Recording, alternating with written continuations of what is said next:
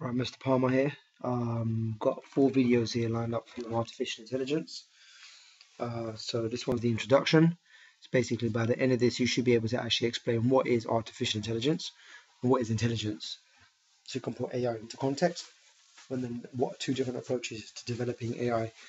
There are actually many different approaches, but there are 2 kind of classical approaches that we learn about in the context of A-level computing. So first of all, what is intelligence? Okay. So intelligence basically is the ability to work towards a goal in some kind of unknown situation. All right. So, for example, if I was driving back somewhere with the passenger and I just randomly dropped them off in the middle of a strange city, they got some money in their pocket. So they don't know where they are, but somehow they know where they need to go and they need to end up at home, and they will figure out some way in that uncertain situation how to get home with whatever money they have. Speak to people, find out where the nearest coach station, train station is, find the right transport in the correct direction, and somehow get home. Okay, for example. So in that kind of context, actually, what is artificial intelligence? Because computers pretty much do only what we tell them to do. You have an algorithm, the computer follows the algorithm, produces some kind of output. Okay, take it out of that context. Is the computer going to be able to, fulfill some form of function? So artificial intelligence is a discipline which is basically concerned with designing computer systems that have the ability to work towards a goal in an uncertain situation. So you take that computer system, feed it with some kind of data, and it basically needs to be able to figure out what to do in order to resolve the situation. Okay? AI is not a new thing. It's been around for a long time. For example, those electronic chess games.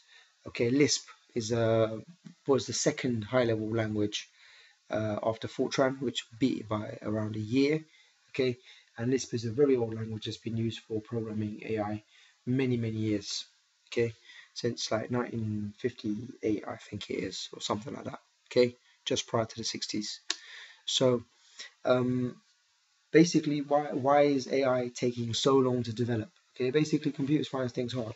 If you think about you yourself as a human, you're able to judge things. For example, ball. Someone chucks something at you, you figure out how to catch it.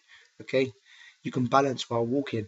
You can not only balance while walking on a flat surface, but you can balance while walking upstairs, downstairs, up a slope, down a slope, on a beam. Okay, in wet conditions, dry conditions, on snow, on ice, etc. Okay, you can decide if you want to wait for the bus or whether it's time for you to start walking, because you can look at that queue and you can evaluate: is it busy, is it not busy? You've got some kind of background information, about where you need to get to, how long it's going to take, etc., etc., etc. You can make decisions. Okay, how can you get a computer to do those kinds of things?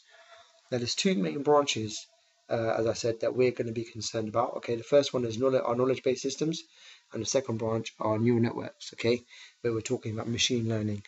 So knowledge-based systems basically an attempt to emulate an expert's behavior. Okay, so you have someone captures that knowledge from experts, and then that's basically encoded into the knowledge-based system, and the knowledge-based system will somehow use that encapsulated knowledge to try and figure out how to resolve a problem. Okay, the second type of the second type of AI we're concerned with the neural networks, where the assumption is now that the actual computer is learning from data. Okay, so we're not, the glass isn't empty and we're just filling it with knowledge. In this case, the neural network is actually learning itself and teaching itself. And basically, they can apply what they've learned when data is changed. All right. So basically, now you should know what intelligence is, and put artificial intelligence into that kind of context. Then you should know what 2 different approaches to developing AI are. All right. Next video is going to go into knowledge-based systems.